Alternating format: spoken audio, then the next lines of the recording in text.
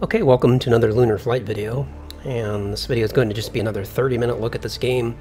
Been having a lot of fun with it. Actually, let me turn the music volume down a little bit. I turned it up quite a bit because I really like the music in this game. So while I was playing with it off camera, I had the music turned up pretty loud. Yeah, I've been playing with this a lot lately because I've just been having a lot of fun with it. So I want to do one video with the Track IR. I just recorded a prepared flight simulator video where I talked a little bit about the Track IR, so maybe if you've seen that video then you kind of already know what my thoughts and opinions are about it. And basically the short of it is that I don't like it at all, and I'm going to be sending it back. But I just thought I would do one video with the Track IR on in Lunar Flight so you could see it here as well. So I've pretty well got all the missions figured out now. I know how to do transport, I know how to do the survey missions, and I know how to do the lost cargo. So let's do one that we haven't really shown too much of before, and that's lost cargo. And I'm on the Hills map. I think it's called Hills. Yeah, it's called Hills. So this one's a little bit higher difficulty than the first map. And I do have some upgrades on my ship, but I haven't actually done the third level of upgrade. I just got to level 3 last night, and I was waiting to do a video until I bought the upgrade, so we'll do that now. So I'll come here to thrust, and I can now afford level 2. At least I've got the experience for it, so I'm going to buy that. That just makes my engines more efficient. It doesn't give me more fuel, but it means I burn less fuel per minute or whatever. And we'll buy level 2 upgrade here. And we'll buy level 2 upgrade here. And I'm not going to worry about stabilizers and that type of thing. It would probably be helpful, but I kind of want to pilot the vessel as much as I can manually, without relying too much on stabilization autopilots. Okay, so we've got a mission selected here, Lost Cargo. Let's accept that mission. And it says we need to fly to east of Bravo. And Bravo is already selected. Apparently that's where we are right now, so we just need to go east of our current location. Unfortunately, though, the one thing that's a little odd about that is that I don't know where north, south, east, and west is at, since this currently shows this view. It needs to have the indicator. When you get away from the landing pad, it gives you an indicator that points to where north is at, but when you're actually on the landing pad, you don't know where north is at. And as far as I know, there's really no way to know. Maybe the map, I'm still not sure if this points to north or not. If it does, then it means that we need to go a little bit this way to find the lost cargo. So we're currently tilted a little bit southeast, so we would need to turn, let me think here, we would need to turn a little bit to the left in order to be going east, I believe. Okay, let me turn Track IR on, and we can see with Track IR, you know, we can look around. I do think I like Track IR a little bit better in Lunar Flight than I do in Prepared. You can look up at the top view there, and you can see the map. And one nice thing about the Track IR for Lunar Flight is when you look over here to see your different action items, although apparently my microphone's blocking the sensors, but if you look over here to see the action items, you know, you don't have that problem where you have to hold one button and hold the controller and do weird things. And I've actually found out you don't have to do that. But like if you just tilt your head here, you get that action item, and I can select it by pressing Y. And I've got the controller held naturally in the hand. But I've also found out, let me just point this out too, here at the beginning of the video, let me turn Track IR off. If you just right click and look over here, you can see that white dot in the middle, like right there on the crossbar. If you put that dot over top of an item, you can left click the item. Simple as that. I didn't know that before, but I still think it's actually fastest to just toggle the 2D cockpit on and off in order to power up the vessel. Okay, now let's do this. I got the Track IR on, and again we're going to go east of Bravo to locate the cargo. And we are fully fueled and we are fully repaired, and we've got additional fuel if we need it. So again, east of Bravo should basically be almost forward, but that's a little bit southeast. So east, yeah, straight east should be a little bit to our left. And we currently have no, we're not carrying anything. So at level 3, we just need 18% power, I believe. So if I do this thing, which I still don't like, it's one thing I don't like about this game. You have to kind of like press the left trigger down partially, hold it a little bit, then press the select button, then use the right and left triggers to adjust the level. I personally, I think that completely sucks. I think it's stupid, but it is what it is, and you have to do it this way. So push the left trigger down a little bit, which is I'm currently just wasting a ton of fuel doing this. And until we're up to about 18%. Now let go, and it's going to hold at that level.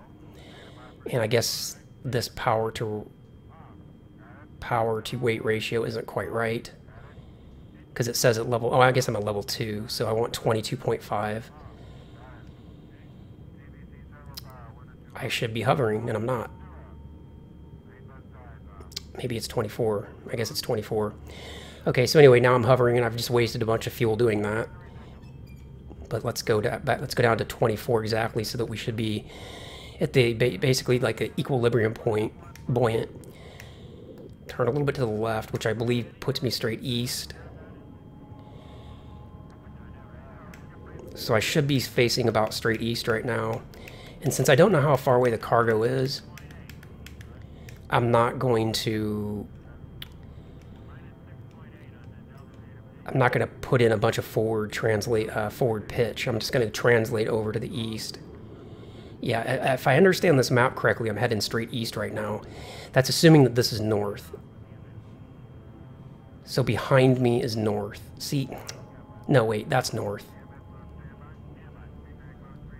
So yeah, I should be basically heading east. And we're going to need a bit more power to get up over this hill, so I'm just going to turn off the lock. Power up, that should be good enough. Translate forward a little bit more. And then once this settles back down to a low number, I'll relock the thrust, like right now. And it's possible that the cargo's over there, because it's usually like around these rocky things that you see. But it said east, and that's not exactly east, but it could be over there. We'll see. Power up a little bit more, because we have to climb. Yeah, out of the 3 games that I'm currently playing with simulator-wise, I would say that the track IR works best for this one. But it's not enough for me to want to keep it.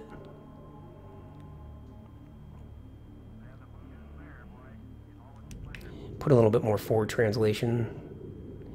See, I don't think we'd have to go this far east for lost cargo, so it must be in one of those fields over there. So let's get rid of some hover. And let's yaw around. You know when you're getting close to the cargo because there will be that blue light. If you look here, you see that blue LED, it'll light up. So I'm going to put in a bit of roll this way to try to eliminate the movement to the east. In fact, I can turn off the power lock and put in some more power this way. That'll get me moving faster. Now I can level out.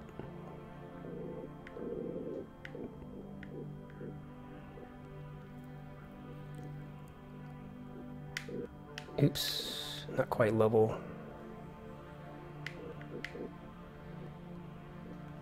Okay, now translate a bit to the left.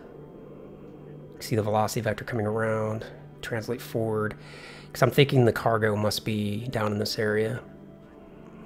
How are we doing on fuel? I must have shut the UI off. Let's yaw around.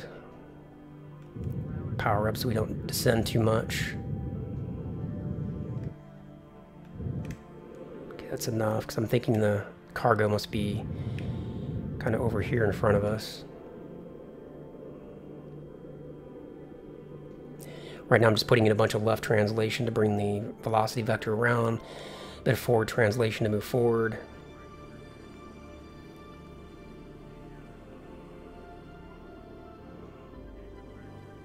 Bit of a scavenger hunt for the lost cargo. Powering up so we don't drop into the ground.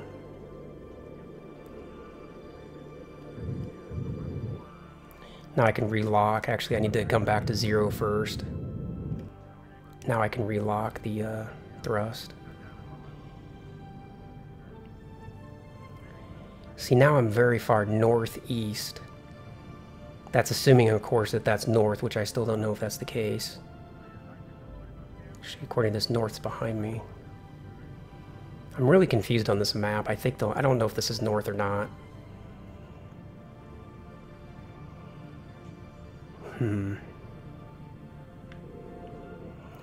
Alright, let me go back to the landing pad. Refuel. Even though I've got more fuel with me, but I don't want to use it. Go back to the landing pad.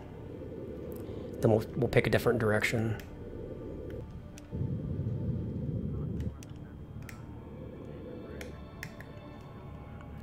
Just eliminating the yaw. Okay, translate forward and left.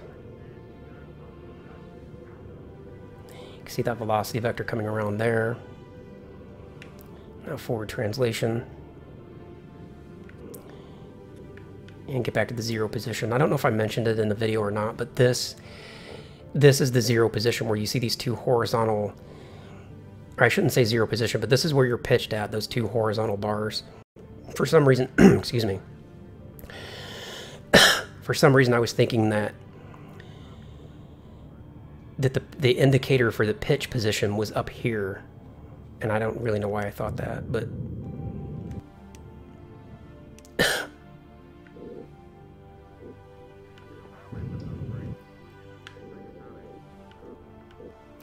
okay, we're coming over this hill.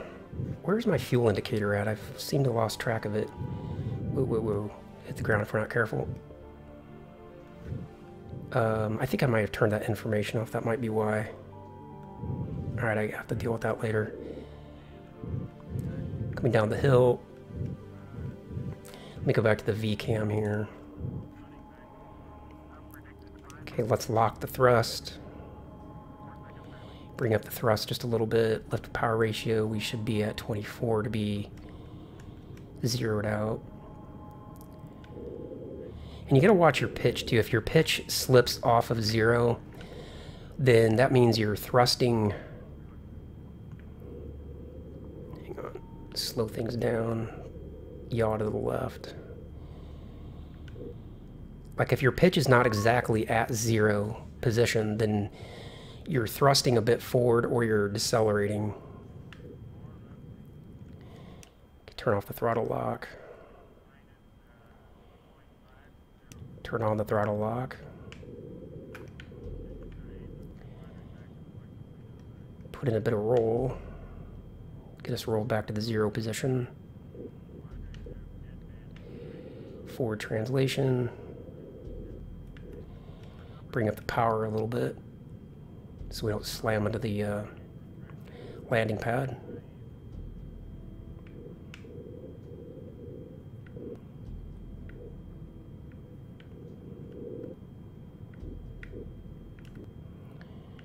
Put a bit of roll.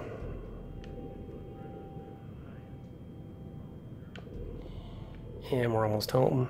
Just a little bit of translation. Reduce power a little bit and we'll settle down on the pad here. Take out some of that pitch. Okay, safe and sound back on the pad, no damage. So let's refuel. And so north must not be there. So let's try going the other way. Let's try going basically forward from where we're at now. All right, power up. And try to set the power, which is impossible, so you can pretty much not even try. Just pick a spot, lock it, and then spend an hour or two pressing one of the other buttons in order to get it in position. It's the worst thing about this game, in my opinion. It's probably the thing that will end up making me stop playing it, because the power control is just absolutely stupid and ridiculous. But other than that, it's an A+ game, and I highly recommend it. But the power system is just totally broken. So let's see if the car goes somewhere over here.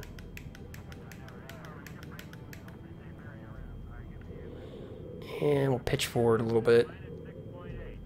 Turn off the lock and just put in some power forward.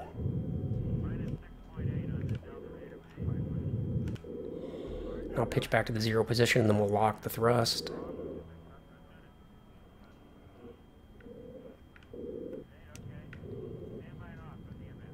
Now, north is that way. See, we're going west. So that's definitely not right. Alright, let's put on the brakes. Eliminate our forward movement.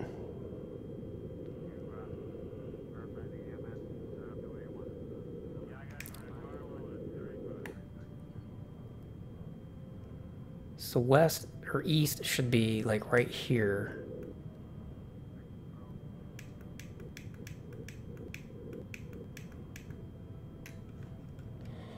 Let's look at our mission again. East of Bravo. We're at Bravo, or that we have Bravo selected, so east. If that's north, then east is about like right there. Alright, so let's pitch forward.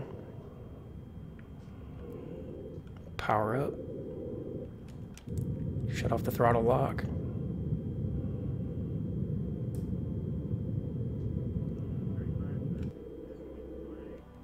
And pitch back to 0, make sure we can clear this cliff. Clear this hill, and we will.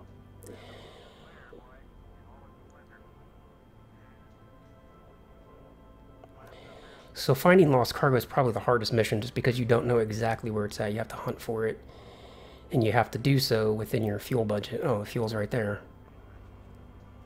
Okay, so we're almost back to 0 on our velocity, so once we do get to about 0, we'll lock. That'll keep us around the hover point.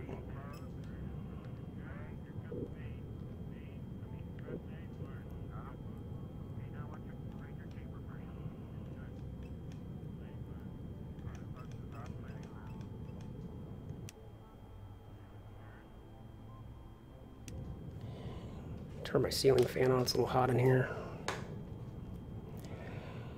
So east of Bravo, yep, should be this way. Maybe even a little bit this way, because we're still...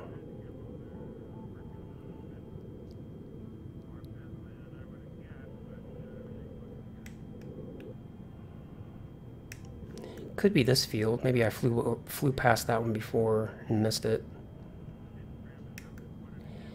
But you get a pretty good warning. It's got like a proximity alarm when you get close.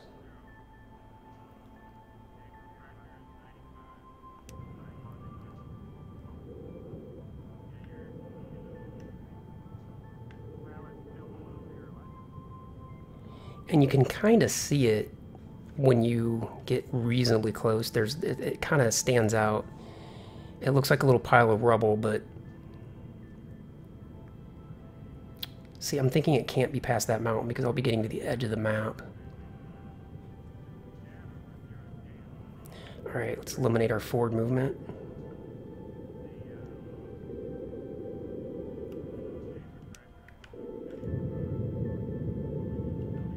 Oops, wrong way. Pitched the wrong way.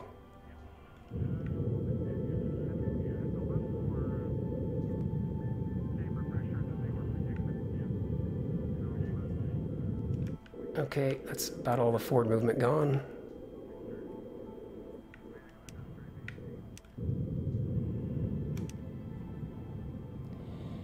And I hate that too, when if you lock the throttle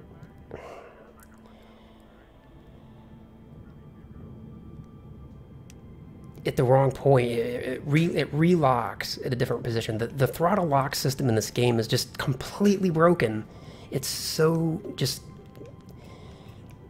This is such a great game, and that one problem just completely ruins this game. I mean, it doesn't completely ruin it, but it just Seems like such an easy thing to fix, but it's so broken. Alright, let's go around a bit this way. See if we can find this cargo.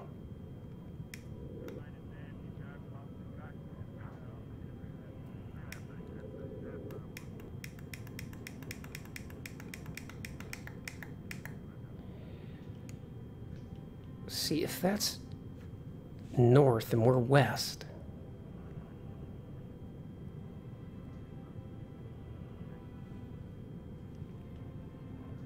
No, the base is to the west, so we are off to the east. That's right.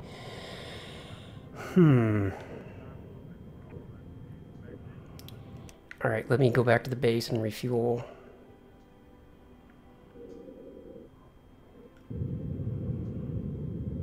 Maybe we'll get lucky and pass over the cargo on the way back. Putting in a bunch of forward movement just to get over there fast.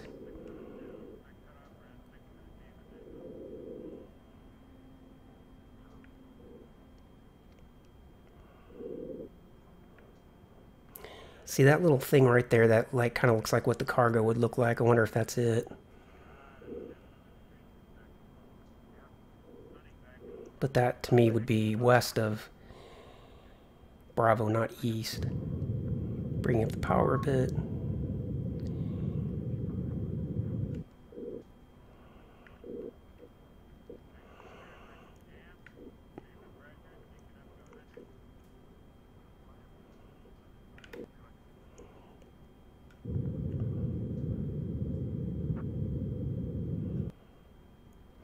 And we're going to pitch back and start slowing down here in a moment. Rotate a bit to the left.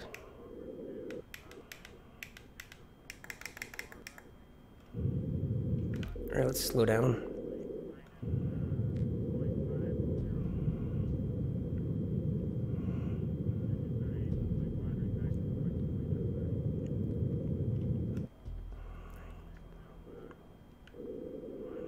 No, that's not the cargo. That's just a rock.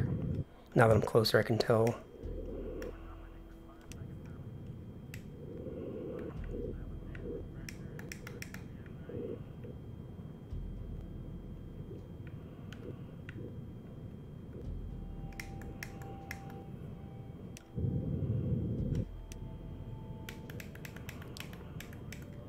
Okay, a bit of forward translation, just so we don't take so long to get over there, a bit of left translation to get more in line with the landing pad. Oh, now I know why I wasn't seeing the fuel before, because with the track IR on my head, if my head's tilted down a little bit, then it cuts off the fuel display. Alright, back over to this cam. This cam does help a little bit for landing. Take out a little bit of power.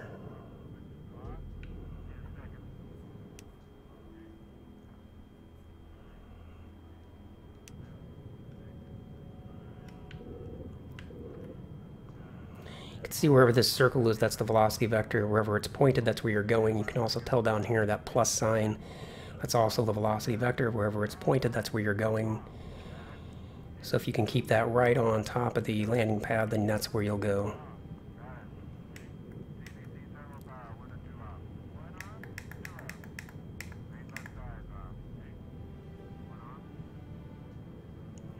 Just putting in a bit of rotation.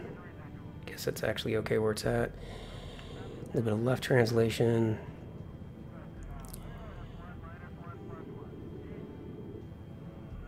Actually, I don't want to put in more forward translation. I want to slow down and just bring up the power a bit.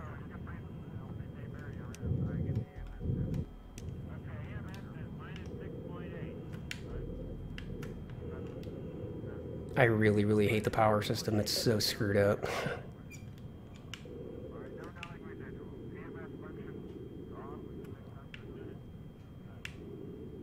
Alright, we're almost back. Got the velocity vector on the landing pad.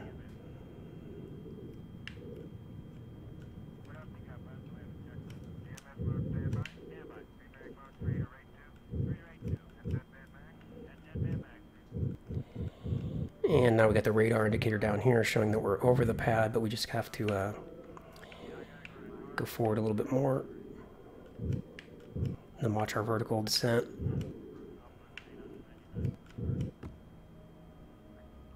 Something like that. Okay, UI on. I guess it was already on. So refuel. Well, we never did find the cargo. Got a couple more minutes left, so let me abort that one. Pick a different mission.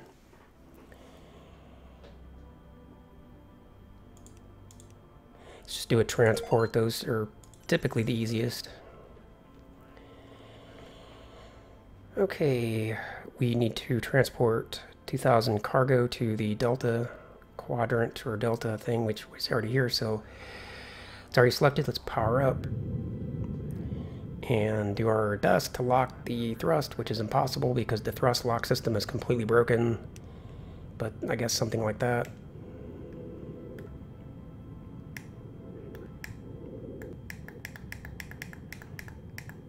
Okay, now we're in position, so turn off the broken thrust lock, pitch way forward, and put in a lot of power because we've got a long way to go. Notice we are descending a bit, so we want to watch that we don't pitch over too much because we'll just slam into a hillside. And 10 meters a second is enough. So let's go to the 0 position. Actually, that's not 0. That's 0. Now we should be able to basically glide most of the way there.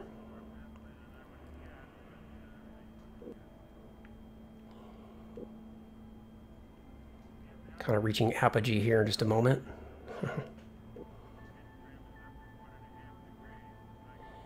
Be a little bit of left translation. Okay, now you have to do a little bit of mental math because there's no way to know what your horizontal rate is. It only shows your vertical rate. So basically, if you press pause, take that number minus that number, and that's your horizontal rate. And then take that number minus that number, and that's how far you are away from the pad. I would argue that you should have that information in addition to the V rate. You should have the H rate. In this information, which is completely worthless, should be replaced by this number minus that number. So that number minus that number is, what would that be, about 570. So we're about 570 meters from the base. That's the information that we need. And we're currently traveling at 9 meters per second because that's that number minus that number. This number is completely useless.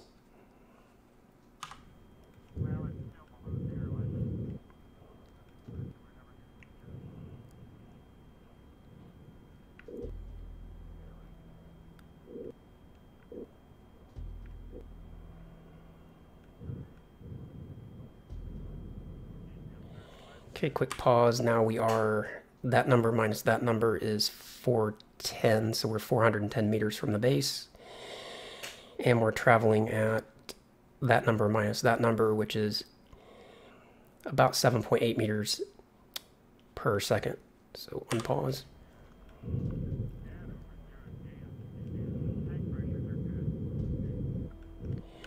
Okay, I think we can start braking now. So pitch way back. Just not to overdo it, because then you will drop into the ground.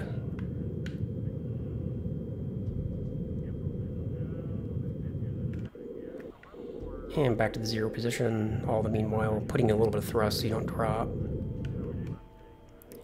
Okay, now if you pause, we are that number minus that number, which is about 190 from the base. And we're moving at about 3.25 meters per second because that's almost 0.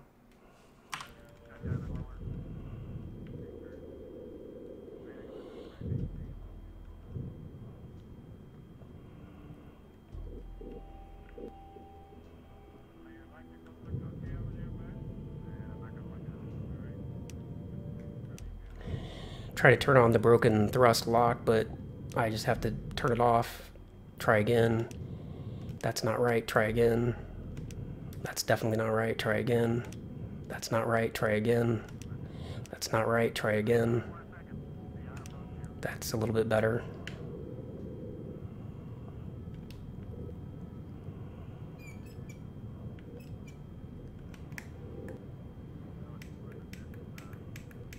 And once we land, we'll call it a part because we are at 30 minutes. If you like this part of the video, please do hit the like button down below.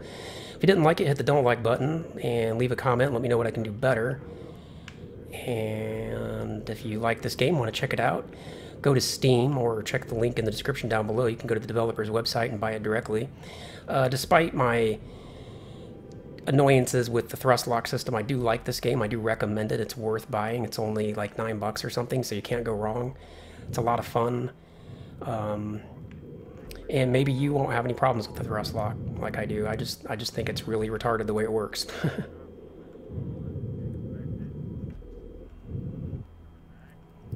But we're almost here at the base.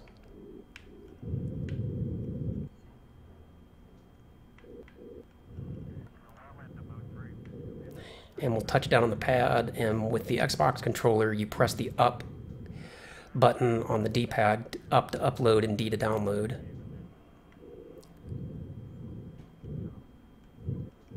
Okay, we're here, so just settle down gradually on the pad. And there we go, nice soft touchdown. So yeah, once you have your cargo, press the down arrow, or actually the up arrow, and that uploads the cargo that you do have to the pad. When you go to a transport location and you find cargo, you press the down button on the D-pad to download it to your vessel. Let me turn off the track IR now. Close that out, and we are all set. We'll refuel for our next mission. And there's no repair to do because we actually landed pretty well. So if you compare this video to like the first couple videos, you can see I'm flying a lot better. Partly for experience, partly the Xbox controller helps. Because if you try to control the thrust with the keyboard, it's pretty much impossible. It's pretty much impossible to control the thrust with the Xbox controller, but it's less impossible than it is to control it with the keyboard. So the Xbox controller is slightly less broken than the keyboard. The keyboard, consider that 100% broken, and consider the Xbox controller like 90% broken. If you have something like a Cytec controller with the throttle quadrant, that actually works really well for controlling the thrust. But then you don't have the Xbox controller in your hand, so that's a bit of a problem. So there's the control system, in my opinion, could use some work, but we'll see what we do as we gain more experience with this game. That's it, and I will see you in the next video.